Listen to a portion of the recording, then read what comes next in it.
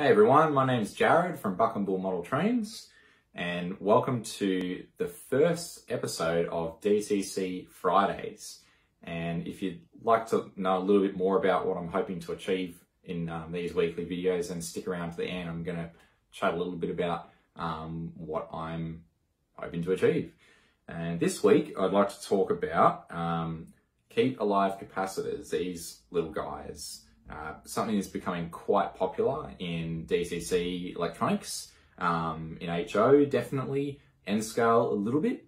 I am specialising mostly in N-scale, but I'm going to try and talk to sort of the whole thing. I'm an Australian N-scale modeler, and I've found that keep alive is a real must, particularly for sound locomotives, to ensure really good running, and that sound is sounding really good. So I've got two examples here. This is a aluminium electrolytic capacitor, which you might, when I say capacitor, or when somebody says capacitor, this is probably what pops into your mind, this kind of looking thing. And I've also got this custom little setup here with 3 tantalum capacitors and a little diode. And this is sort of I've got these in stock on my website, and these are the kind of things that I've been using in my N-scale locomotives, and they're working really, really well. So why bother with Keep Alive? Like, what's Keep Alive all about? You might already know, or you might be wondering. So the whole purpose of Keep Alive is to keep your locomotive running when it hits it could be a dead frog, any random dead spots in your track. Hopefully you don't have any, but hey, you might have a little dead spot somewhere, or dirty track, of course, anything else that you can think of that causes your locomotive to stall and lose power. So the job of these little guys is to be a little bit of reserve power that sits in the circuit. They're attached to your decoder. One side goes to your common positive, your blue wire on the decoder, and the other side goes to the ground pad on your decoder. And they're designed to, as your locomotive is running and receiving power, or maybe it's stationary and is powered up, and the layout is powered up, these sit in the circuit and have up to, for these particular ones, up to 16 volts, whatever your layout voltage is. Mine's about 13.5, 13.8 or so. That'll be just stored in these capacitors, as capacitors do. That energy will be stored in there, depending on the capacitance of your capacitors. And then when your locomotive completely loses power, all the wheels are touching the rails, but somehow it manages to drop power for a very, very short period of time, or maybe if it didn't have Keep Alive, it would just stop dead completely. This will kick in, the power is released to the decoder can keep the motor spinning, and the locomotive will hopefully clear that little spot of dead track, and no worries. You don't even, so that all those problems with locomotives stalling and getting really frustrated when you're just trying to run a train and have some fun, these little guys are designed to solve that problem and cure that frustration. Now, the problem is these might cause a lot of frustration to install, to put in there. For those who might not know a whole lot about electronics, I'll make confession, even though I do all of this stuff, I'm not great with electronics. I've done a lot of research though and figured some stuff out, so hopefully I can help you guys with some info on this. And yeah, provided you're fairly handy with a soldering iron, it can be done. Otherwise, I'm more than happy to help you out with getting these guys set up. So a quick, something interesting about these tantalum capacitors, particularly that is good about these, thinking about small capacitors, very small ones, N scale. You might have heard of people using ceramic capacitors potentially. And now ceramic capacitors are great. All capacitors pretty much work exactly the same.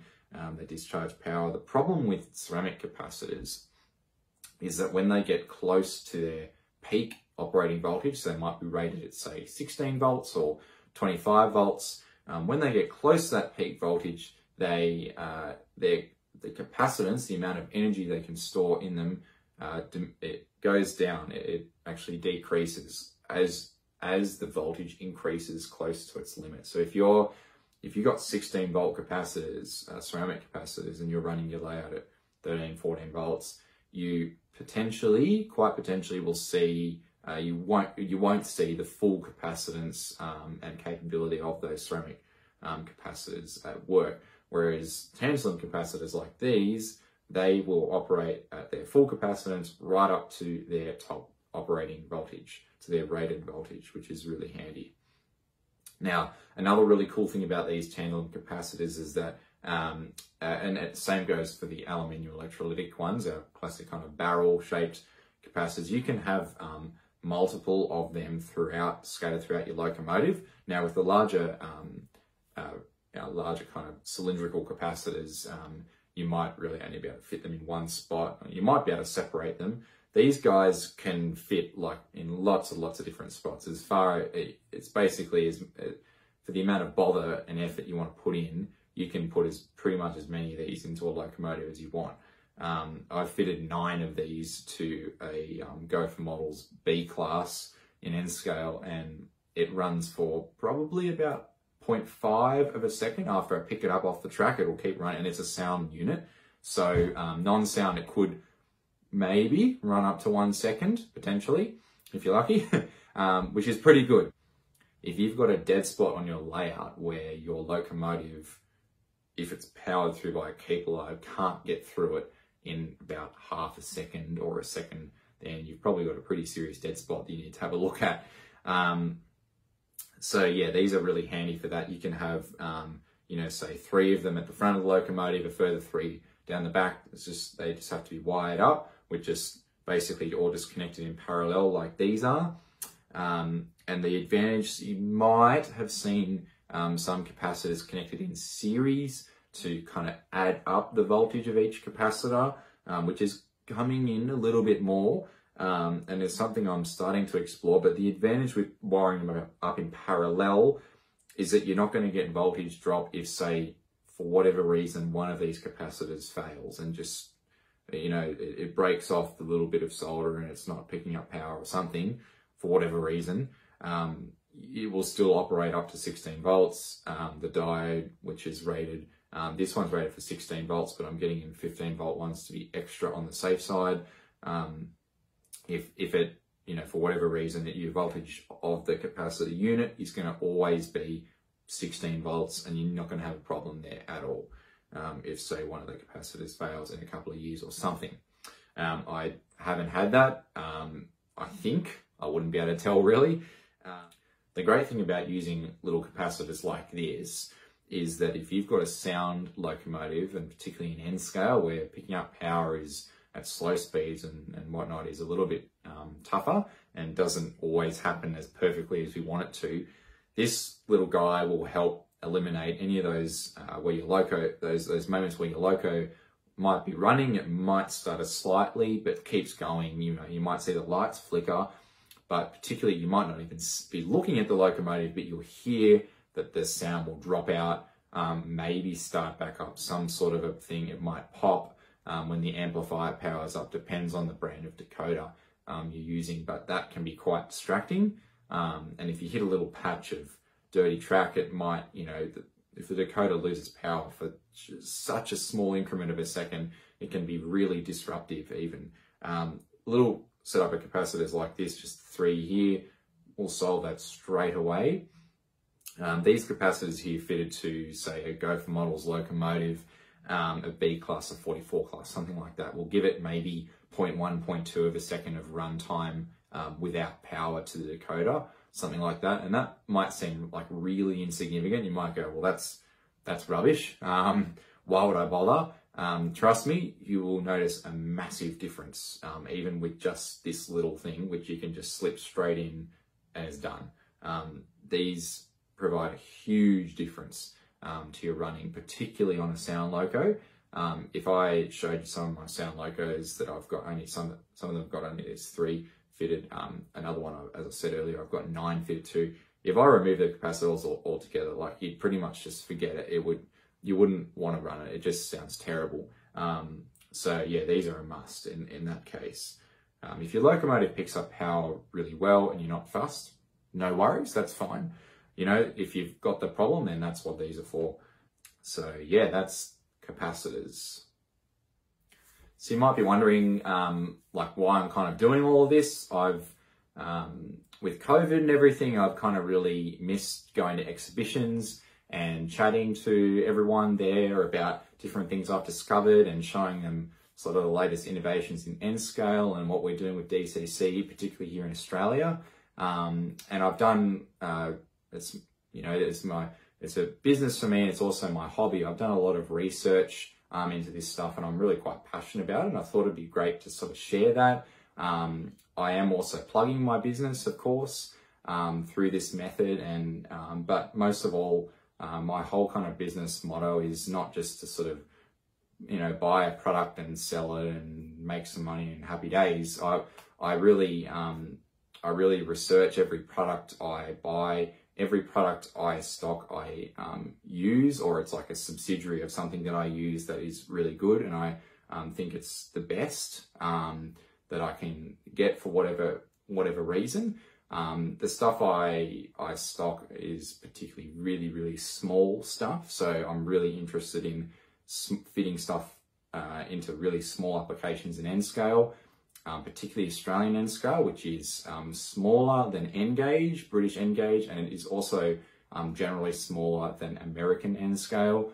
American locomotives have a larger loading scale, I believe that's what the correct term is, where they're physically higher and wider. Their tunnels are larger. They can run literally bigger trains on their standard gauge track.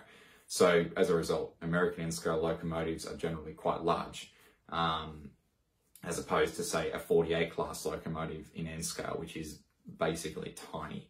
I've got a number of customers, and I myself am interested in Z scale, and I sell some decoders that are appropriate for that. That even those decoders are actually technically designed for T gauge, which is that tiny.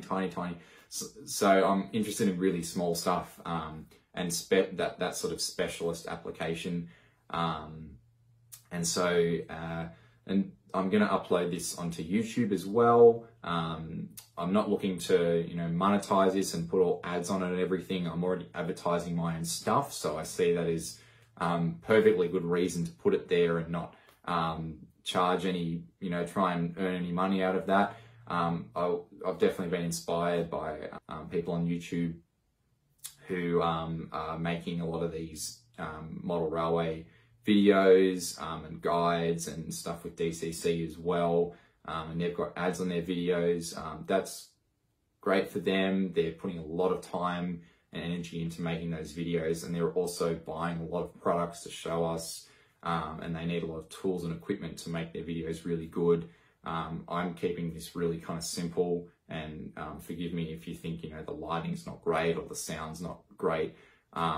This is all about just getting some info out there and getting a bit of exposure on what I'm doing, and trying to promote that a little bit, I guess, if that's okay.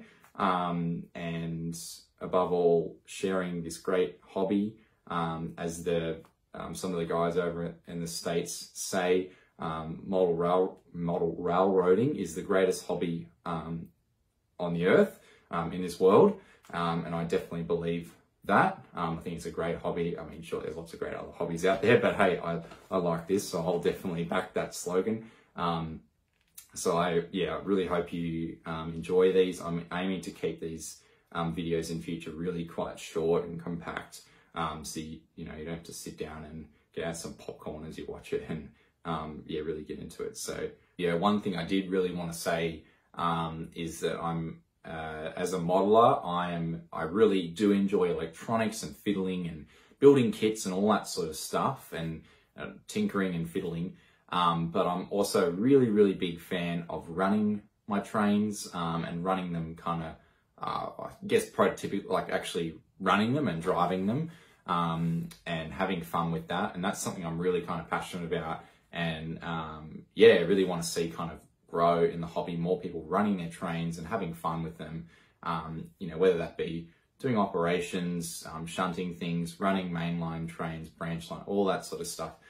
People actually getting out there, running their trains, enjoying themselves, going to clubs, going to each other's houses and layouts and enjoying that really great community time. That's something I'm really, really passionate about, and part of the reason why part of the reason why I'm stocking things like Keep Alive capacitors so that your locos will run better, and stocking small decoders so that you can fit DCC decoders into those locos that you really like that you could never run, so that you can now run them and enjoy them and not have to run them just on your little DC layout that's kind of, I don't know, you know, not so good or something like that. You might have a big DC layout and you enjoy running on that, and that's totally fine. But for those who move to DCC, it can be a real kind of downer. And part of the reason as well why I'm really pushing for sound and starting to build some Australian N-scale sound projects so that people can really, you know, they might be a little bit possibly sick of just putting the locomotive on the track and seeing it run without any sound or something like that. They can really get that extra level of realism and have some fun with that, blow the horn, you know, blow the whistle, all that kind of stuff, which is really fun when operating trains and running them. So I'm going to wrap this up here. Thank you for watching if you came this far, and I will see you next week, hopefully. Cheers. Bye.